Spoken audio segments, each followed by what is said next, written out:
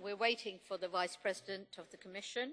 Colleagues, 1,310. 1310 is the number of days between the publication of the proposal on money market funds regulation when we will actually have the final vote on this matter tomorrow. This must be close to a record. Money market funds have been held up for more than 3 years and 4 council presidencies because it is one of the most contentious and complex pieces of legislation we have ever dealt with. It's been a long journey, but I'm delighted we've reached the right destination, an overall agreement between the Parliament and the Council. And I believe this is a win-win both for the European money market fund sector and the European taxpayer, who will be better protected.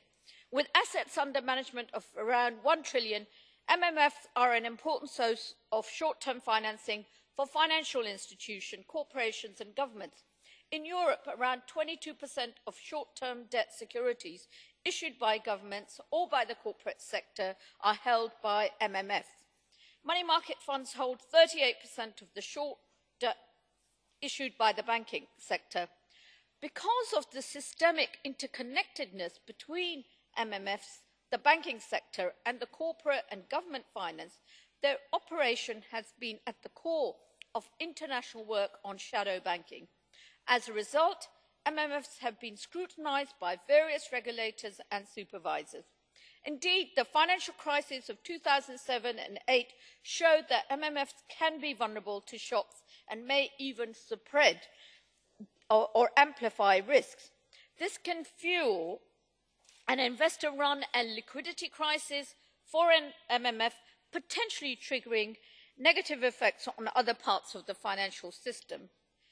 The agreement we've reached under the Slovak presidency, which we will vote on tomorrow, addresses these systemic concerns, in particular through the following measures.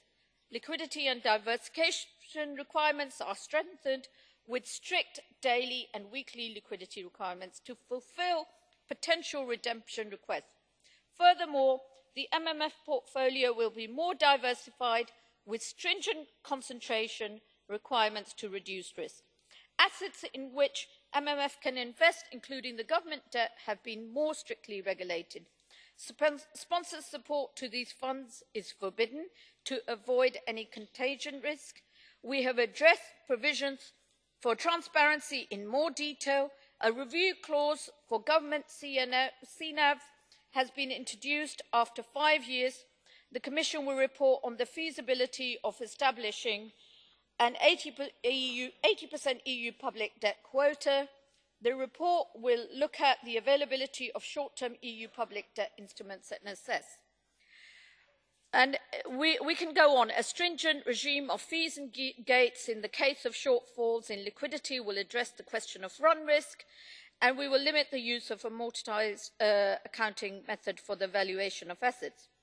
I'm particularly pleased that, apart from existing MMF models, a viable operational model for LVNAV MMF has been introduced at the Parliament's initiative, and I believe that the run risk compared to the CNAV is significantly lower.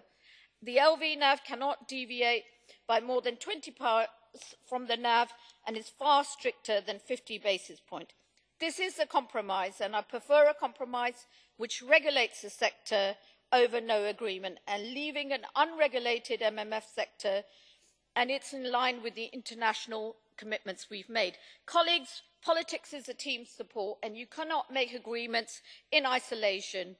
And let me therefore say a word of thanks to the shadow rapporteurs, Brian Hayes, Peter Jazik, Said Kamil, Eva Joly and Fabio Di Massi, and to the Econ President Roberto Gualtieri for his political support, and to Camille Sasco, who led the negotiations on behalf of the Council, and also to the Econ Secretariat and the S&D Secretariat and the policy advisers. I believe this agreement is an important step forward in ensuring long-term stability of our financial markets. The EU has been lagging behind, as I said, international commitments that we have, which the US already implemented 18 months ago. So I hope, colleagues, I can rely on your overwhelming support tomorrow And that would send a clear signal, and a welcome political signal, that we are capable of adopting a strong, harmonised regulatory framework, ensuring financial stability and investors get well protected all over the EU. Thank you.